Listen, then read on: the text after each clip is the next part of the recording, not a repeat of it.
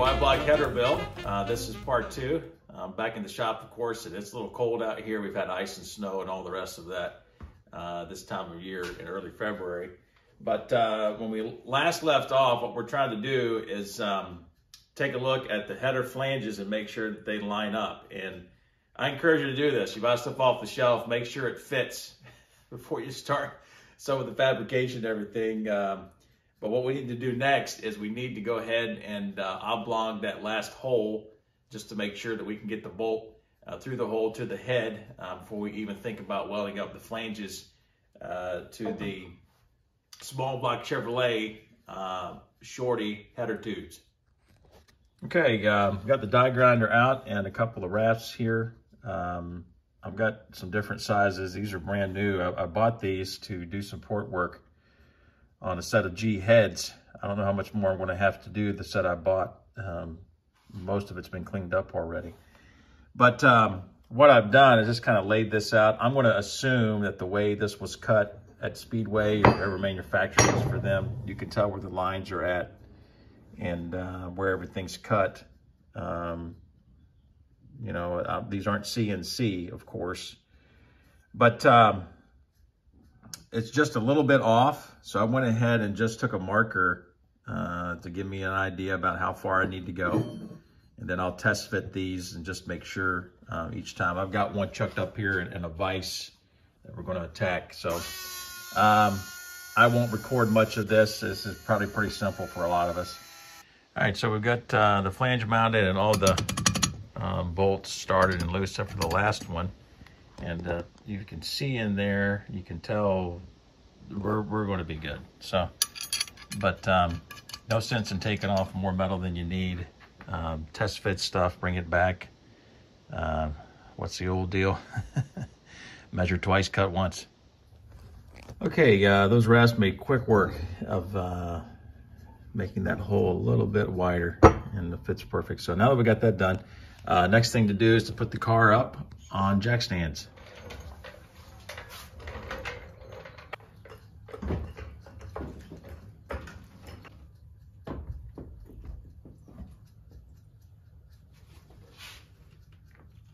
And we'll give it a good shake just for safety's sake and make sure we're good. I'd encourage you to do that. Put stuff on stands or putting that car up in the air. It could be dangerous. Be careful. Now we got the car up in the air. Just to talk to you about this and the clearance issues. Usually on the passenger side, you're not going to have much issue with clearancing headers. If you look down in there, you can see there's a lot of room above, behind, to the left and right, all of that. The only thing I can think of that may be an issue that I got to watch for is clearancing where the part of the frame comes in. I don't know if you can see it. We'll get underneath the car. We'll take a look at that and I'll show it to you. While we're here up top, we'll take a look at the driver's side, which is the one that gets extremely interesting on clearancing. Towards the front, not a big deal. And to be honest with you, I don't know where I'm going to be on my booster. That could be an issue here. We'll find out. Of course, the original exhaust manifolds sweep up so high, and I've still got clearance here. But at any rate, if you look back there in the back, get beyond this brake line. If you back in the back where the exhaust manifold exits, you can see it is so close to the steering column already. And of course, we're already close to the steering gear as well over here. And then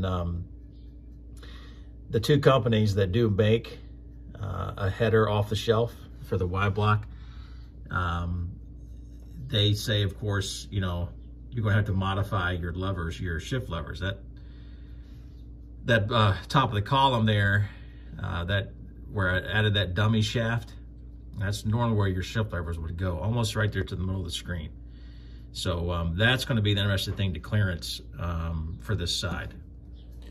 All right, so when you think about clearance and all of this kind of thing and what I showed you in the basement in part one with the mock-up of the two heads and then trying to match exactly how that original exhaust manifold swings down And then just knowing how tight things are in here, what I want to be able to do is pull out most of the exhaust system, obviously the manifolds, the downpipes, and then see what I've got, how far I'm going to have to tuck in, play around with it a little bit, and before I even do any tack welding, and especially before I do any cutting on the header tubes and all of that. I may be able to bend them into some configuration where they're going to fit the flange first, but at any rate, I want to see if this is doable.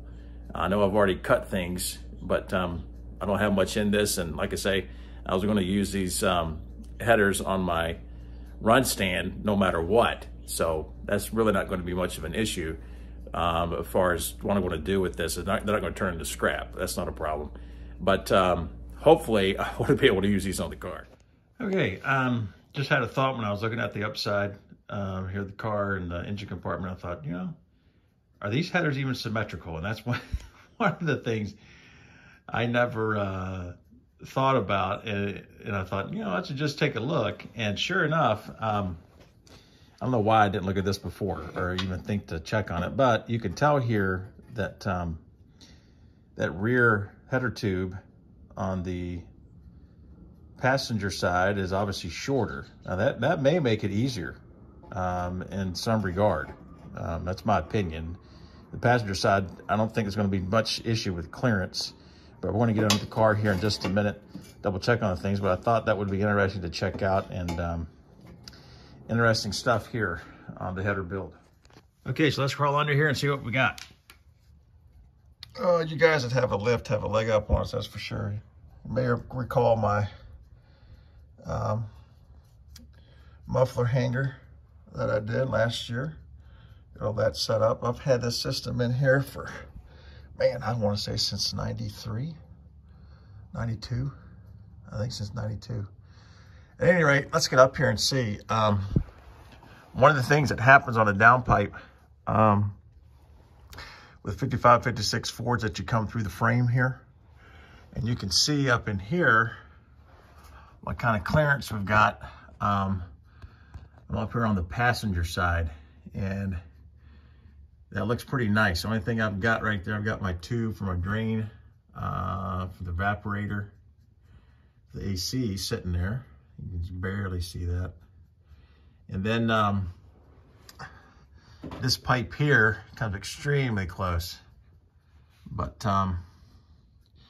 we'll see how that looks. I'm thinking that if that other side, see so much room right there, that you can leave stuff out. We'll just have to see how far, if it doesn't come that far down and it's close to the bell housing, we should be okay on this side. All right, here we are on the driver's side. Same idea, but it's tight. You got that, the clutch return spring right there. Man, it's really tight in here. I got an oil line right there for my gauge. I got the cable. Of course, those things have been moved around. The spring I'm not so sure of. It hooks to a bracket right here. I'm gonna have to take a look at that. There may be something I could do further, but boy, I don't know. That's gonna be tight one there. But at any rate, you can see where the clutch pivot is at. That bar there, right behind the spring, or I guess I should say above the spring from this angle. That's tight as well. So there's a lot to clearance here. This could be extremely tricky, but let's go ahead and make some plans here to pull the exhaust manifolds off, and then of course also to get the downpipe off so that we can check on our clearances here and see what we've got. All right, what might be dicey after coming from the underside is the 3-bolt flange here towards where this 2.5-inch collector's at. That could be tricky to clearance on that driver's side. I think if I can tuck in, I'm good, but still, I've got a lot of things that are down there. Wow. I don't know, maybe if I don't have enough clearance, maybe there's something I can do that I don't have to have the flange. I'll weld around the circumference there where they meet, and then extend the pipe down and just know that, you know, maybe I need to put the flange further down. I don't know. I'd take a look at that. That could be interesting. But I think for the most part, though, otherwise, I think things are fine. I'd take a look at and see. Okay, just a quick note here. I pulled the driver's side manifold, and I thought I had a little bit of an exhaust peck I could hear, but never could locate it. And sure enough, this rear port wasn't sealing very well. This last bolt was a little bit loose. If you know anything about this is extremely tight. Put the manifold over. The way Ford did this, you're not going to be able to come in and get a socket on that. It's almost next to impossible. You're almost against the firewall the way these are made. And that's why that's slotted. The idea is that the bolt's in there loose, and I take a box end wrench and do it that way. Oh boy. All right, fellas, time for a coffee break. Ran into a little bit of an impasse here trying to figure this one out, but at any rate, the manual doesn't say anything about the downpipe coming up through the engine compartment or coming out through the frame underneath the car when you remove it. So everything's tight. And I remember when I put this thing back together, I had left the exhaust in position where it was at and did a lot of the work and everything, and then dropped the engine in, added overdrive, that 3-speed transmission, of course, and then the clutch pivot, the overdrive cable, all those things. I put it in there, and of course, as you work in, you go through, you don't think about pulling stuff back out. So I had to give this some thought, but let's take a look at the manual real quick and see what it says. Just to show you some of the confusion I've got, basically following along here, 272 wild block passenger car. Vehicles equipped standard drive, remove the clutch tracking spring, then it just goes, remove the nuts. All right, we've done that. Remove the number 2 spark plug. All right, obviously that's on the passenger side. Then it says what to do on Thunderbirds. Then it just says remove the muffler inlet pipe through the bottom of the vehicle. Does that mean either side comes out through the bottom? I'm going to guess that's the case. So we're going to see what we can do with this thing and try to figure it out. I did want to show you this. I bought this exhaust originally in 92, 93, but because it's been a long time and several years, I've had the car back together, running it and stuff. It has held up well. I bought it from Waldron's. I think it was an aluminized exhaust. Back then, it cost me a little bit of money for what I had when I was a teenager, but I was pretty happy with it, and man, it's nice and strong. So let's try to get this inlet pipe out through the bottom.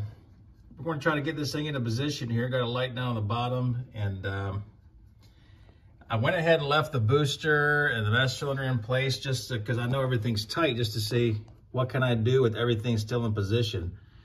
There's a spark plug boot on, let's see, what is that, number 8 back there. I'm going to have to remove. I'm kind of hitting that to go down, and then kind of go from there. But boy, I'll move the camera around. You can see back in here, it is just extremely, extremely tight. So, and this is a 2.5-inch collector down there. Probably, obviously a little wider than that. That's a good shot right there. You can tell a couple things. So let's take a look. All right, got the camera down in there a little ways. You can see the bung there in the back kind of almost hitting, but of course it's kind of cocked up front. So I've got a spark plug boot in the way, but it's very tight. I had to kind of jockey around the that bolt there for the steering column, which that's really the shifter. I mean, that bolt can be removed if I need to, but let's take a look at it. I have to remove the booster and put that master cylinder off to the side a little bit so that I can get enough clearance. I need to raise up the back end to get the collector to drop down. So I've gotten this far without removing anything. So early on, that's a good sign. I know, like, man, but usually we're always told, you know, if you're dealing with headers, they got to come up from the bottom, you know, that kind of thing. That's how they fit the best. But with a set of shorties, I'd imagine you need to come in from the top. But we'll see what happens here. I'm going to take off this booster, get it out of the way. All right, the booster and the master cylinder are out. And I need to paint that master cylinder anyway. Had some leaks in that thing early on. I never did attack it 7 years ago. Or 6.5 years ago, or it was. So, all right, looking down in here, I'll grab the light real quick. I haven't touched it since I moved the master cylinder out, but you can tell how tight we are. Now, I've left that bolt in there. I should probably go ahead and take it out now that I'm this far down. That thing was in the way, that bolt at the rear of the exhaust manifold. So let me do that real quick. And after we do that, we'll take another look. All right, the bolt just came right out of there. Plenty of clearance. I'll tell you what, though, I like the way this looks so far. So, but I've got that overdrive cable in the way. That's something to kind of deal with, to figure out what to do with it, because it has to jockey over so far. I don't know how that's going to stick out or not. It may be fine. But I don't have, but, well, I'll tell you what. Let's try to get the light set up a little bit. There we go. Let's try to get this down in there. Man, it's tight. Phew. I don't know. It's up against that cable too.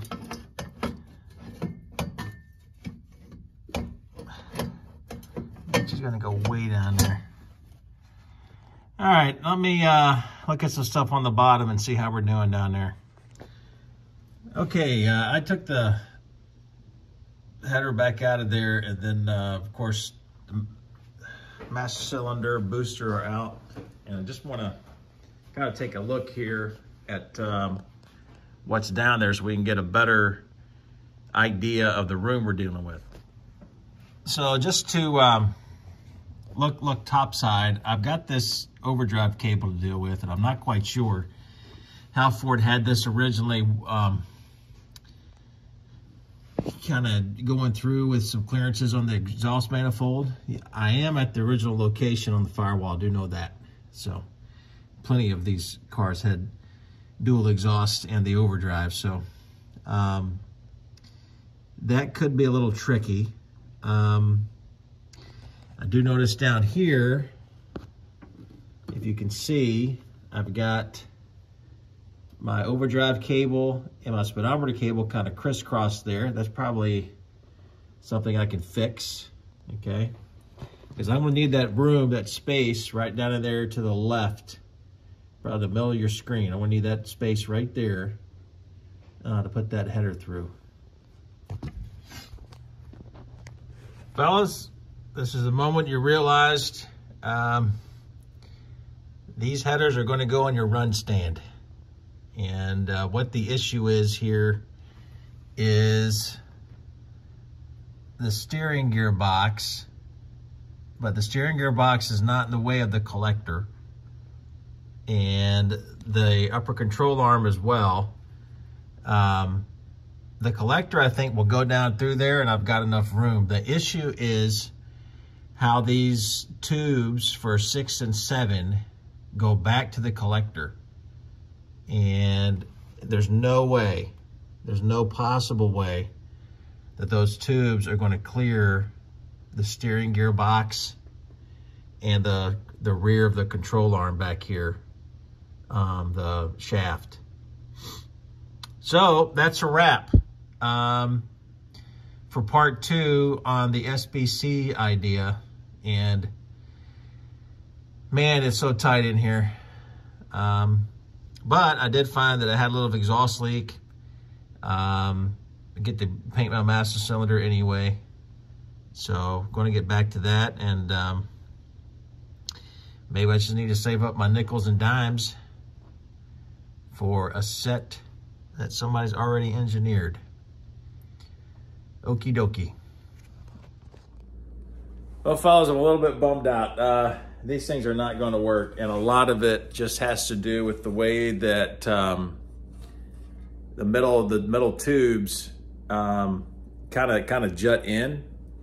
You probably see that right there, and what that creates on a 55 and 6 passenger car is just a lot of issues with trying to clear the control arm shaft towards the rear and that upper control arm, and then also the steering gear box. Is just, those things have got to take a serious hook around them or even over top of them. So I think in analyzing some of the pictures of what I see for maybe Red's headers, Rex HP, or anybody else that's made a header that'll bolt right up to a stock 55 or 6 Ford without any modifications, well, except for that